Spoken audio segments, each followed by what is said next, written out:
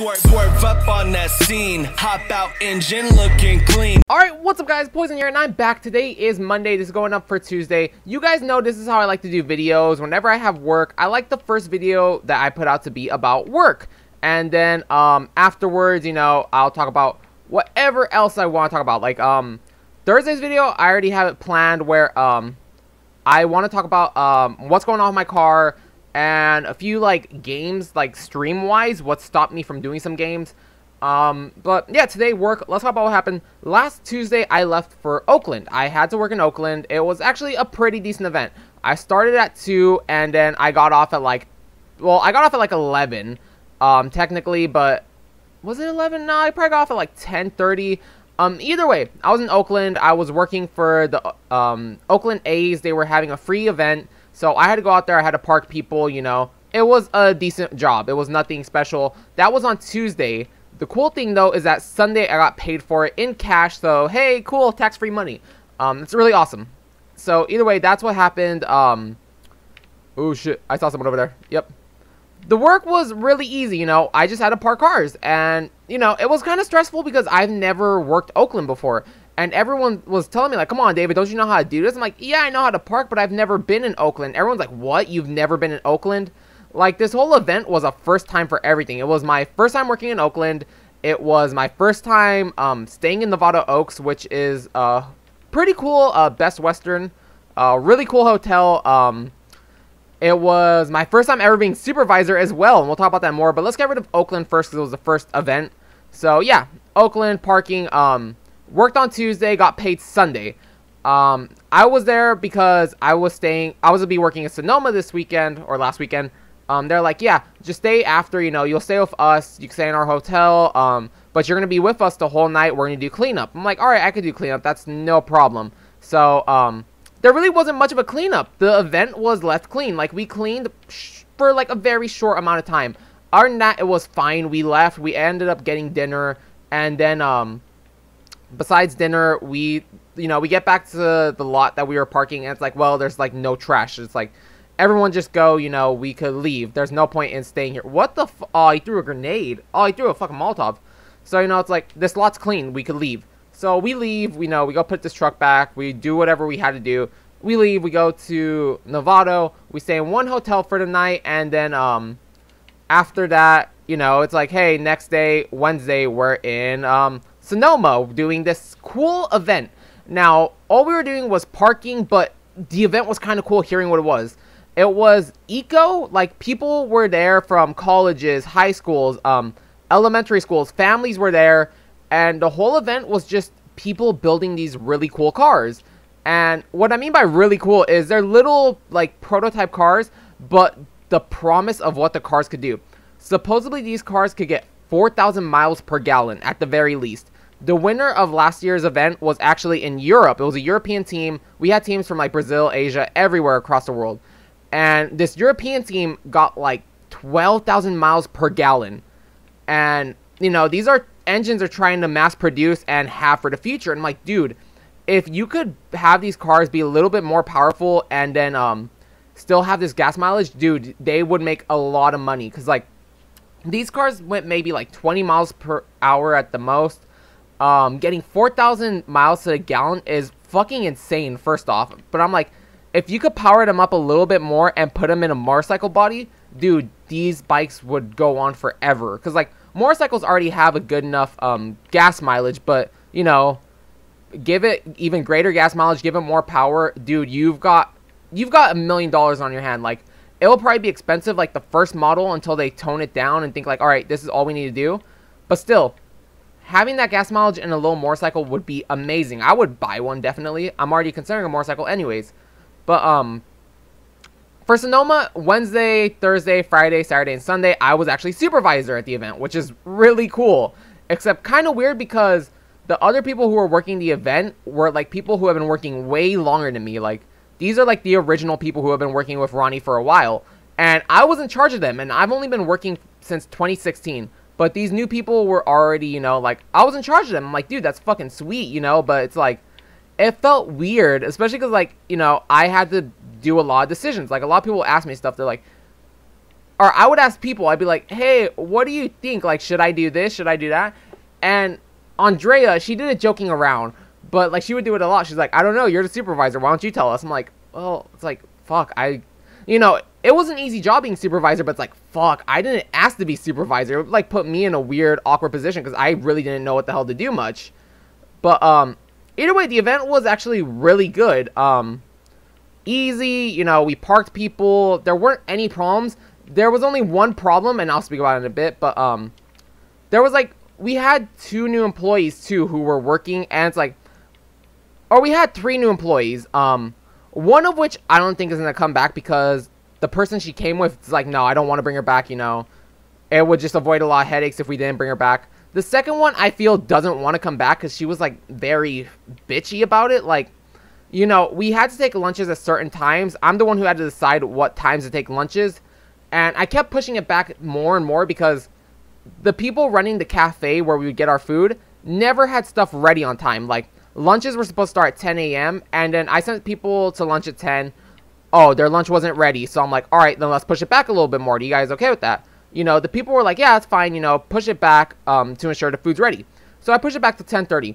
They still didn't have their fucking stuff right. The cafe wasn't on time. So, that was Saturday. And then Sunday, I'm like, you know what? What we're going to do instead, because today we're leaving early, we're going to have groups of 3 go to lunch at a time. We'll start at 11. And this one girl was just very complaining. She's like, she ended up saying the one person who said it to another, who said it to Andrea, and Andrea said it to me. And she's like, she's just bitching because, we work 6 hours, then we finally get a break. I'm like, I've told her before she wants to sit down or take a break to do it. Like, but she was just like very complaining. And I told her like multiple times not to like discourage her, but I'm like, I was being super lenient, super cool, giving people breaks. Like, I'm not trying to push anyone too hard, We don't have to work super hard for this event, but, I'm just telling her straight up. I'm like, hey, if you do this, I told this to everyone. I'm like, if you do decide to come to Sonoma for actual events later on, just be aware it's not going to be this laid back. Sonoma is a very strict, it's a strict event. You can't really, lean back. You can't do much here. Like, oh, it's a grenade. I'm just like, yeah, just be aware. If you do come to Sonoma for an actual NASCAR event, we don't take breaks. The way lunches work is they come around with boxed lunches, and then we, he fucking shot me while dying. Wow. I was telling them, like, yeah, actual Sonoma events are way different. We are not, we don't get to eat in this cafe, first off. They bring us sandwiches. Secondly, we actually have to work while eating. We don't get an actual break to sit down. And I'm like, other than that, it's not bad, but just be aware that it's not like this for real Sonoma events. You're going to be working your ass off. It's like, from the second you get there to the second you get off, you're not sitting down. You're not doing anything. You're stuck working. And I'm like, it's not bad. You have a bunch of more people, so you could kind of, not all of it is brought onto you. But I guess she didn't like hearing that, and she was saying, like, oh, yeah, I'm not coming back, like, whatever. And I'm like, she didn't do a bad job. She did a great job of what she had to do. All she had to do was just, she had a flag, and she had to send people down specific lanes. That's it. Super easy, but, I was trying to make it easier, too, like, trying to be a cool, lenient supervisor, not trying to push people. I don't want to get rid of people, Having more people for these events would be cool, because then it helps out. But I guess she didn't like hearing, and other people were telling her stories, too. Like, we weren't telling her anything bad, but I guess she just didn't like hearing what was going on. So she, supposedly she may not be coming back. I'm like, all right, I'm fine with that. We have good workers. We don't really need her, but, I also don't want someone who's going to be out here bitching and complaining while we work. And yeah, supervisor position was just super cool. It was like, I still helped out. Like, I had a cart to sit on, but I wasn't trying to be in the cart the whole time. Like, I would try to get out of the cart, park it, and then help people. Like, if someone's struggling over here, I would hop out of the car, I'd help them, I'd park, I'm not trying to sit on the cart 24/7 and be lazy. I'm trying to help people out. I don't want people to hate me. Like, I really don't care if they hate me, but it's like, I'm not trying to have people hate me for no reason, Oh, shit. So, I'm out, I'm helping. We're going to push this video past 10 minutes. I would help people out. I would park, if someone needed to use the restroom and they didn't want to use the porta potties, I'd be like, here, do you know how to drive the cart? They'd be, if they didn't, I'd give them a quick little tour on how, and I'd be like, all right, here, take the cart, go to the bathroom down at the cafe, or go to the bathroom anywhere that that there's one at. But, Friday was a busy day. Saturday was the busiest. And then Sunday was just super dead. To the point where we actually got to leave at 1 p.m. instead of 4 p.m. And I was so lenient that I was telling people, because we had 3 groups, so we had 3 cars and 3 groups of people there this weekend. We had Miss Anderson, we had Melissa, and then we had me. And I would tell Miss Anderson's car, I'm like, hey, if you guys want to, this is completely on you. I'm not going to dock you. I'm not going to get you guys in trouble. I'm the one giving you this idea. Ronnie doesn't even know about this. I'm like, hey, if you guys want to leave 30 minutes early, go right ahead. Just let me know and you guys can leave, you know. Just don't duck out. Let me know and I'll, you know, we'll cover your spots. And yeah, people left 30 minutes early. I told the same to Melissa. She left 30 minutes early. I left like 10 minutes early. Just to ensure that nothing happened in that time while I was gone. Because you never know. 10 minutes, a lot could happen in 10 minutes. So I'd rather, you know, ensure that it's actually dead before I leave. I'm pretty sure there's like a Playboy magazine out here somewhere. So, you know, we all left early. Let's see. Saturday, I'm trying to think of like how to tell a story. But pretty much Sunday was just so dead that I had Karina come out. I told my mom, like, hey, bring Karina out here, you know, show her, because she wants to work too. I'm like, show her in 2 years when she gets her work permit, she could come out here and work. And, you know, I showed Karina the job, and she's like, okay, this isn't bad, you know, I could do this. I'm like, yeah, you see, it's super easy. And I told her too, I'm like, you're young, you're a girl. Ronnie isn't going to have you doing this out here. Ronnie will actually protect you. He will keep you up near the office, but you'll still be working, you'll make money. And she enjoyed it. She seemed to be like, okay, yeah, I actually do want to come out and do this. And I guess we'll end it on this part. This might be the end of the game too. Is that Joe? Pretty much Saturday, there was the only day we had a problem. And no one else had a problem. It was just me because, you know, I'm supervisor. I had to deal with, you know, people messing up. And, one guy decided to park in a different lot. And we're trying to fill up lots before we move on to different ones. So this guy parked in media lot instead of lot 2. And he didn't even park correctly. Pretty much when we park, we have a line like this that we have to park cars behind, and we'll park a car behind him. So this guy goes into media lot and parks halfway over the line where his car's sticking out halfway. And I'm like, sir, you can't be parked like this. I'm like, 1, we're trying to fill up that lot. 2, you can't be parked over the line. He's like, no, it's fine. I work for media. I'm like, okay, sir, it doesn't matter what you work for. You can't be parking wherever. He's like, you know, he's like, don't worry, you're not even going to fill this lot. And I'm like, bet. I'm like, I literally said to him, I'm like, bet.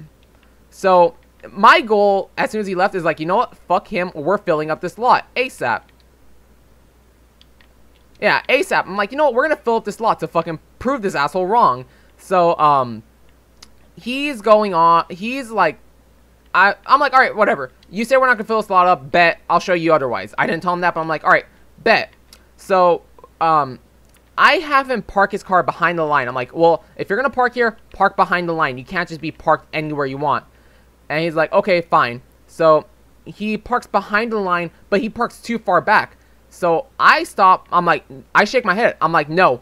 I move my hands. I'm like, no, you need to be on the line. You can't be behind it.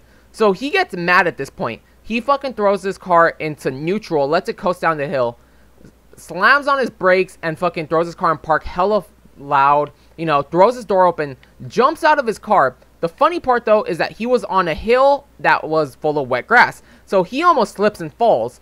I laugh at it. We're done with the game. We'll be back Thursday with the DLC. But yeah, he parks his car, jumps out, almost falls. I fucking smile. I'm laughing. He gets mad at me, and he grabs his shit, you know, throws open his trunk, grabs his camera equipment, fucking leaves. At that point, as soon as I see him go down the hill, I call on the radio. I'm like, Andrea, Daniel, I need you over here in media lot. And then they come over, and I call over to Miss Anderson, who was directing traffic to go. I'm like, Miss Anderson, what I need you to do, throw every car into media lot. We're fucking filling this lot up ASAP to prove this asshole wrong. So we fill up the lot within an hour, you know, and then we're like, all right, come on, hop back in the car. We're going back over to lot 2. So we do that, and, you know, we fill up the lot. At the end of the day, I see this guy come back all happy. I'm like, oh, I'm going to ruin your fucking happiness. I hop in the car. I fly over to him. And the first thing out of my mouth was like, so, would you say we weren't going to fill this lot? Because it looks pretty fucking full to me. He gets mad. He says something like, he's going to report me. I'm like, who are you going to report me to, bitch? I'm the supervisor. And it was pretty much it.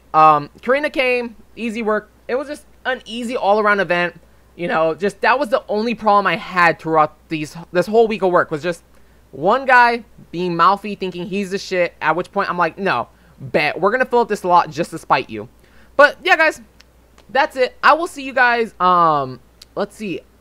I don't want to say it because I'm not really sure how it's gonna work out. There might be a video tomorrow, for family bonding, if we can record it in time. We're gonna try to record it today on Monday, have it out on Wednesday, but definitely 100% we will be back Thursday for more Mafia 2, where we take a look at, I'm not sure which DLC comes first, but I'm gonna look up which DLC to play in first, and then we'll come back. So guys, on Thursday we'll be back with more Mafia 2. Until then, have an awesome day. I'll be talking about car things, like car happenings with my Volvo, and then what's happening with like live streaming. So until then, have an awesome day. Thank you so much for watching. Bye.